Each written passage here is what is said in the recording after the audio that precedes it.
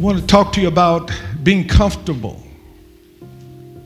being in that place called comfort zone. When we talk comfort zone, I want you to get a vision of what is comfort zone and why is it so dangerous.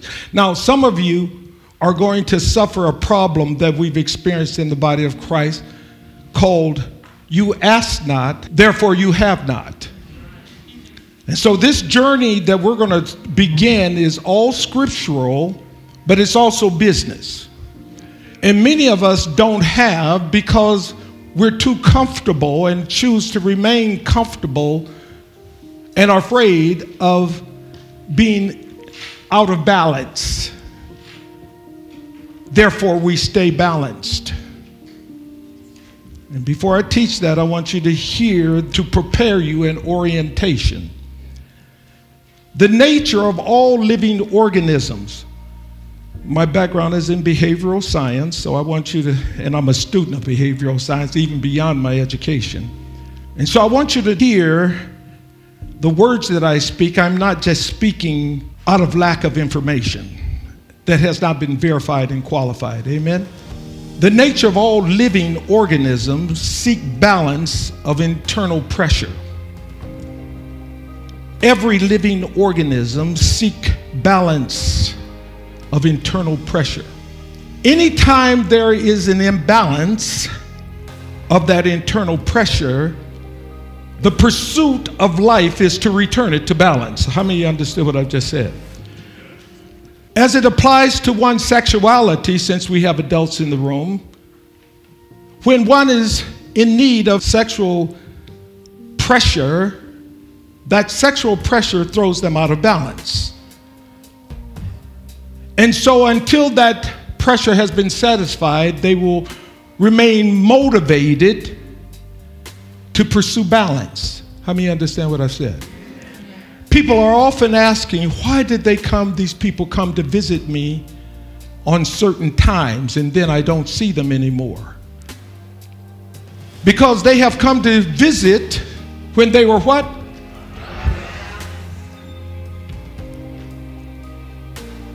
And yes, you helped them return to balance, and now your use was satisfied and you were no longer needed. And so with that, we call that animalistic. You're just an old animal. And it's true. Because what you're dealing with, I need my marker. And this is why you need to understand this before we talk comfort zone. You're called stimulus response. So in essence, the stimulus was one's hunger that caused now the automatic response. The lion chased the gazelle. He ate it when he caught it. He didn't ask the gazelle if you're married and have children, if you're a good gazelle or not a good gazelle. It was a slow gazelle.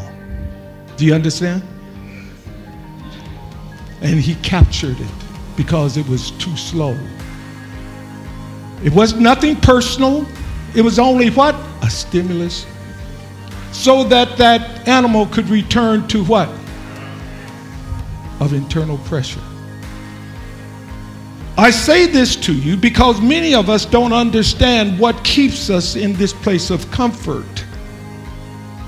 That comfort is a place of balance of internal pressure. Doesn't have to mean that you're happy or that it's where you have been called to be, but you have come to a place of balance. That balance can have a wide range of scales. So many times your job has paid you enough that you could be in balance. You don't like what you do, you're waiting for retirement, but it's paying you enough to stay what? And so you've been at that job, you've been in that relationship long beyond the intended purpose because it has kept you in balance.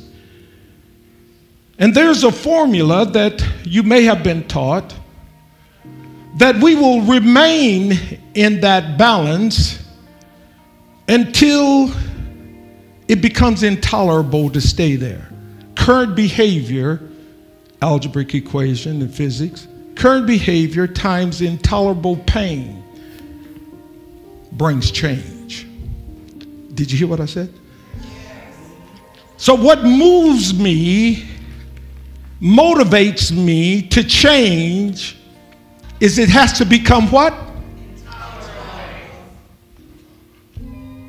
See, some of you have been in a relationship or were in that relationship.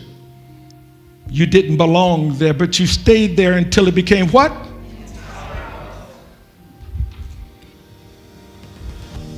And so the risk of leaving was greater than the reward of staying where you are. And so the children of Israel were okay with the hard labor. They didn't like it, and they cried out, "Oh God, deliver us from this Pharaoh."